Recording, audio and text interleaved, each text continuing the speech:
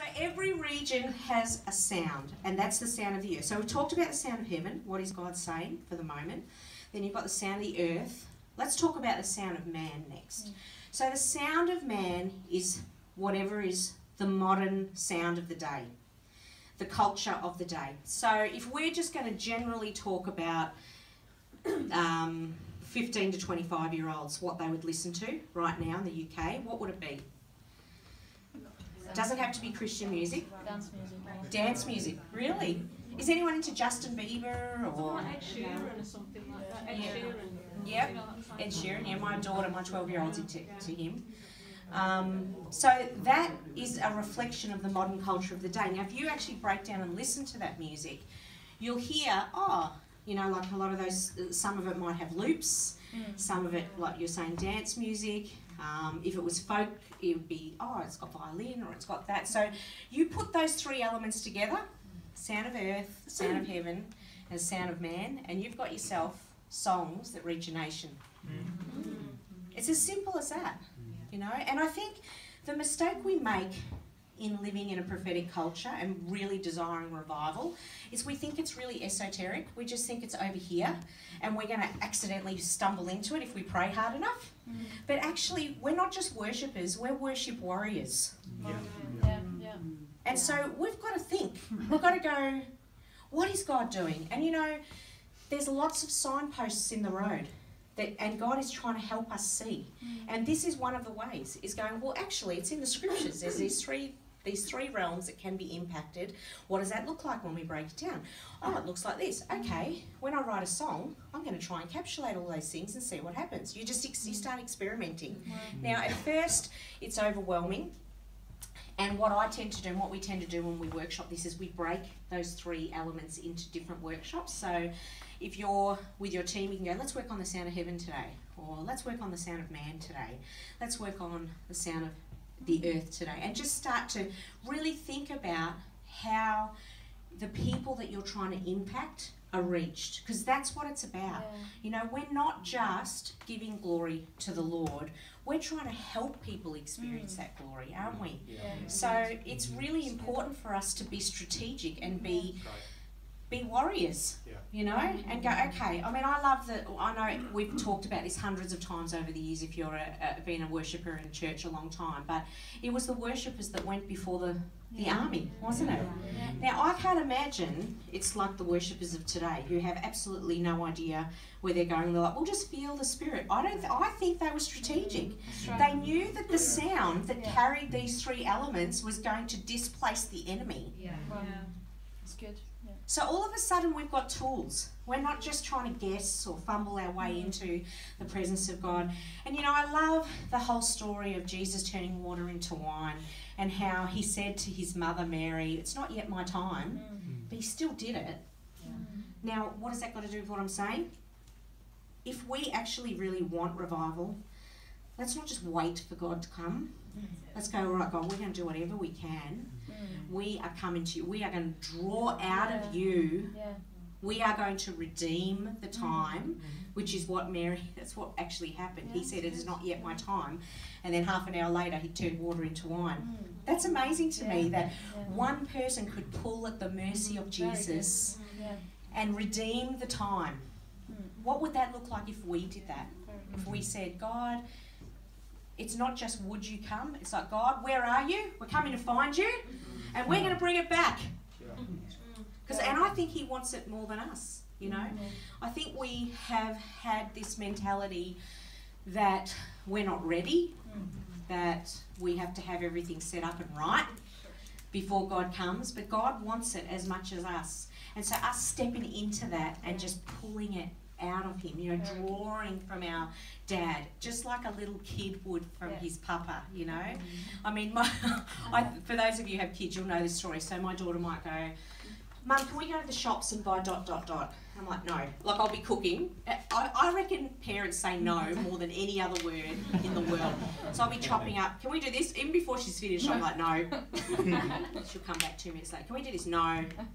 5 minutes later, can we do this? No. And then finally it'll be, how many times do I have to say no? I've said no a million times. I'm not doing it. I've already said no. And then the next day I'm like, do you want to go to the shops and go and get that thing? Because then I'm just like, she really, really wants it, you know? And so I think sometimes it's, I don't know, I just think the Lord is waiting for us to ask, you know? He's waiting for us. Anyway, that's just my little thing. Songs birthed in heaven and sung on the earth have the greatest potential for impacting every sphere of the universe. That's so true. I mean, can you think of a song? Have you ever been in the supermarket and you hear a song and it takes you back to some time in your life? Yeah. Yeah. I love that feeling. That's like Jarrod for me, and some other bands that probably half the people here haven't heard of. But it's an amazing feeling. Songs can draw feelings out of you.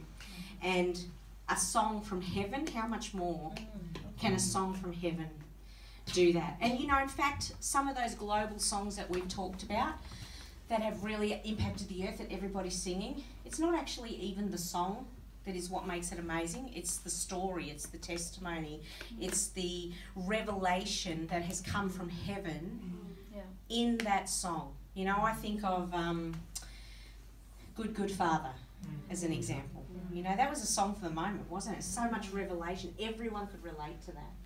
And so a song that is birthed in heaven and then released on the earth has so much impact on the earth. I'm digressing for a minute, but I heard this beautiful story of this man who had a vision and he went to heaven and he was walking the streets of heaven with Jesus.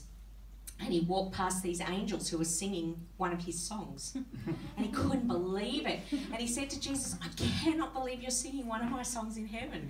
And Jesus says to him, what do you mean one of your songs? It was just one of ours and you listened one day. And you brought it to heaven. Now, wouldn't that be cool? I wouldn't mind that. I love it. So, we're going to talk about this as much as we can. Before God does something new on the earth, he looks for someone that he can tell. Yay, I want to be that person. Before he does something new on the earth, he looks for someone he can tell. He's always wanting to partner with mankind.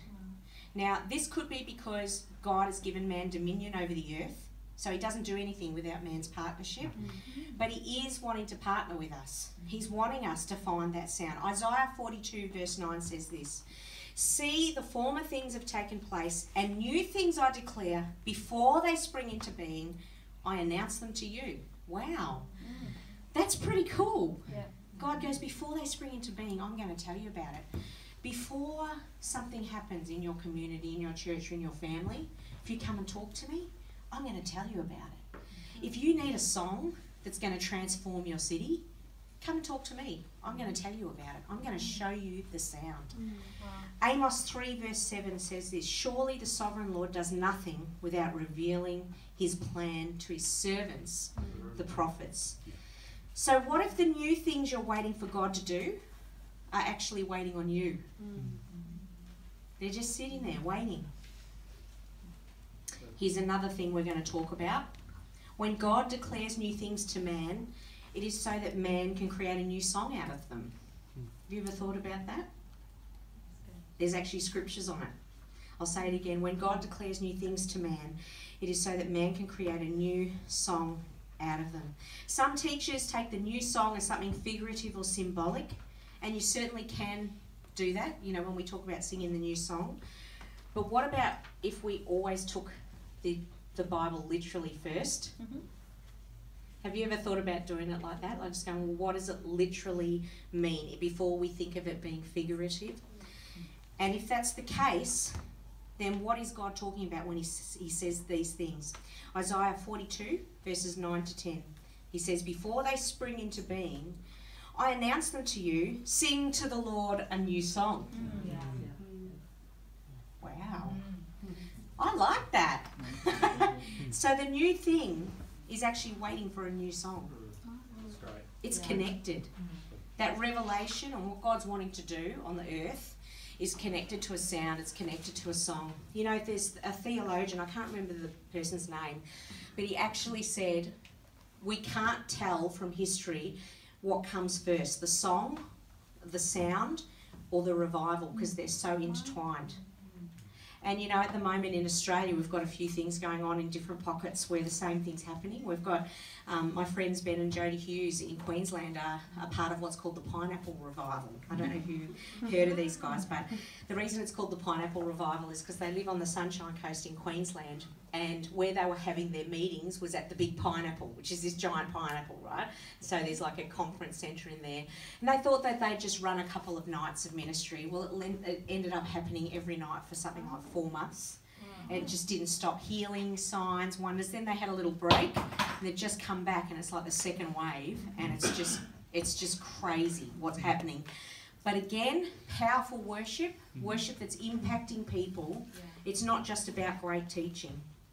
So the new thing is waiting for the new song. A new song, Sound of Revival, is the sonification of what God is about to do or say. It's not a song that's born out of the mind or the heart or even the spirit of man. It's a prophetic song that is birthed in heaven. So how does God do it? How does he share his intentions so that they can be turned into two songs? Well, why does he do it? Why does he share his intentions in the form of a song? Well, this is what I think. I think firstly it's to communicate. He wants to communicate his intentions so they'll be recognised when he releases them.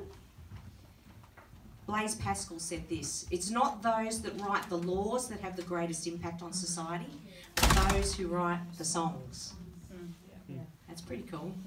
But he also wants to co-create them through the declaring process. So God is actually wanting to partner with us. He is wanting us to be a part of what he wants to do on the earth, which is really powerful. We're not going to get through all these notes, and I want to give you some things to do. So we're going to try and do this with not as much teaching as I would like, but we are going to have a go. So what's some practical ways that we can find that song of heaven? I'm going to throw that idea at you and then give you some ideas. What about finding the song of heaven through the Roma word, a scripture that God's quickening to your heart, turning it into a song?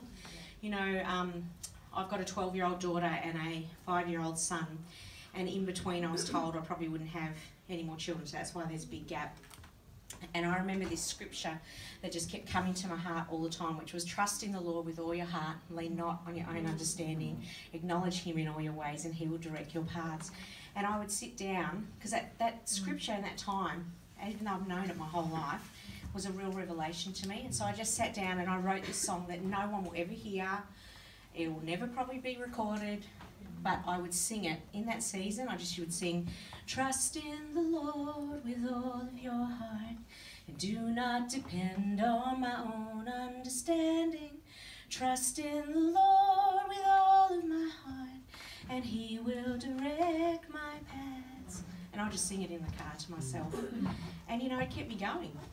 It was really precious, that season. So yeah, finding the songs through the Roma word. What about this?